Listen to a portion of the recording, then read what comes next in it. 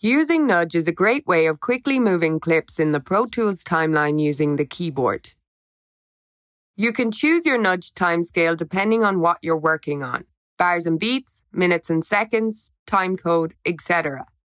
Main timescale is useful as it automatically follows what's selected on your main counter. Having chosen bars and beats, for example, you can then select the time subdivision from the drop-down menu, giving you the level of precision you need to move the clip on the Pro Tools timeline. A specific value can also be typed into the nudge value field. You can now use one of the nudge editing operations using the keyboard shortcuts comma to nudge back and full stop to nudge forward. For example, you could select a clip and nudge it back and forward on the timeline.